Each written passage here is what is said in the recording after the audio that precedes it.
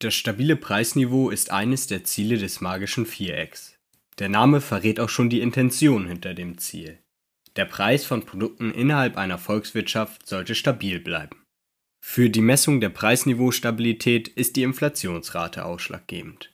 Sie misst die durchschnittliche Preisentwicklung eines repräsentativen Warenkorbs, der den Konsum der Haushalte widerspiegelt.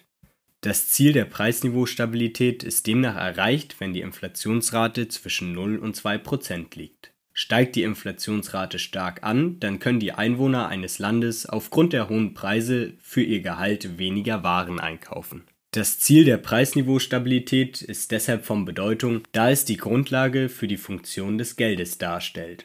Das Geld behält bei einem stabilen Preisniveau den Wert über einen langen Zeitraum.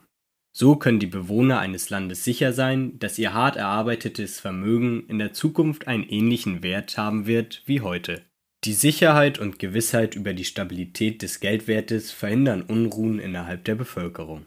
Des Weiteren bietet das stabile Preisniveau sowohl für private Haushalte als auch für Unternehmen die Grundlage für Investitionen.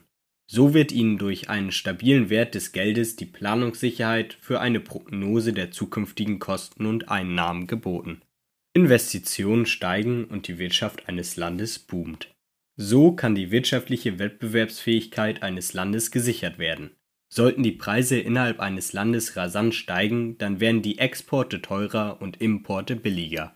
Die nationale Wirtschaft und die wirtschaftliche Entwicklung werden geschwächt.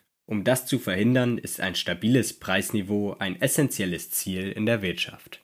Jetzt weißt du alles, was du über das stabile Preisniveau wissen musst. Du weißt, dass eine Volkswirtschaft eine Inflationsrate von unter 2% anstrebt und dass ein stabiles Preisniveau viele positive Effekte für eine Volkswirtschaft mit sich bringt. Ach so, und wenn dir das Video gefallen hat, dann gib mir doch einen Daumen nach oben, dann mache ich noch mehr davon.